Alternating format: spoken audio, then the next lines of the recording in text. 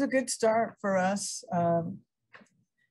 We didn't play our best, but I don't expect us to play our best this early in the season.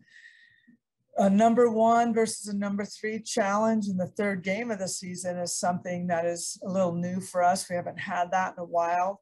It definitely had the feeling, because of the crowd interaction, had the feeling of a championship style game.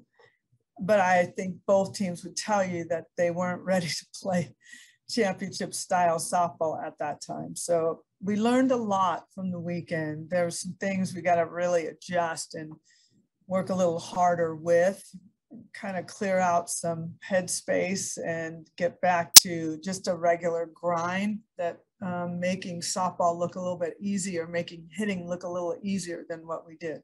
For more information, you can visit tulsaworld.com.